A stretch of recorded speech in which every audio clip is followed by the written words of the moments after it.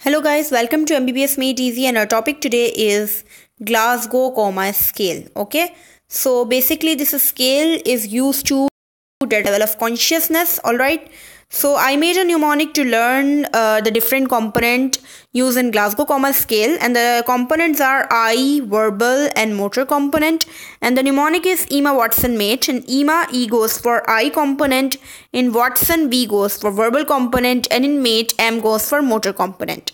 And the number 456, as the eye has 4 components, so the number 4, as the verbal has 5 components, so the number 5, and as the motor has 6 components, so the number 6. Alright, total score in Glasgow Coma scale is 15, and Coma is labeled when the score is less than 8. Okay, now let's discuss the eye component of Glasgow Coma scale in detail.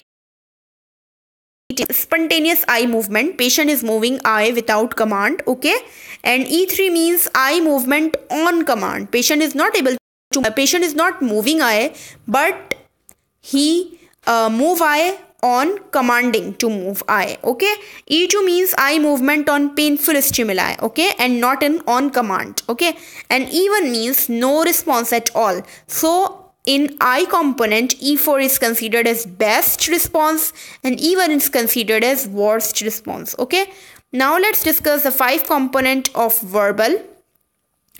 V5 means patient is well aware of time, place, what time it is, which place are you in. So patient respond very well. Okay, V4 means patient is confused, not able to respond about time, place and position.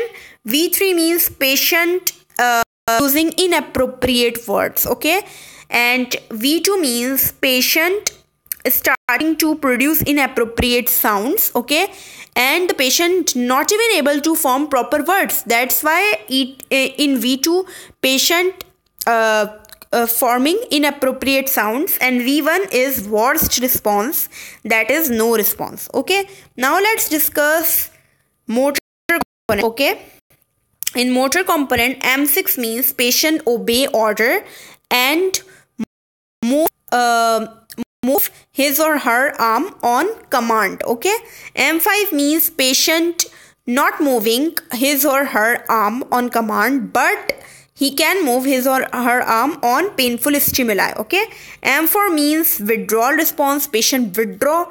M3 means abnormal flexion. Okay, and M2 means abnormal extension movement. M3 means abnormal flexion movement, okay, of arm, and M2 means abnormal extension movement of arm. M1 is the worst response in motor component, that is no response. Okay, one more thing, here is another name. Okay, another name for M3, and the another name for M3 is decorticate. In medical term, abnormal flexion is called as decorticate. Decorticate, remember it by the word cortex. There is another term for motor component 2, that is abnormal extension, and the word is decerebrate. Okay, remember it by the word cerebrum, decerebrate. So that's all about Glasgow Coma scale. Thank you so much.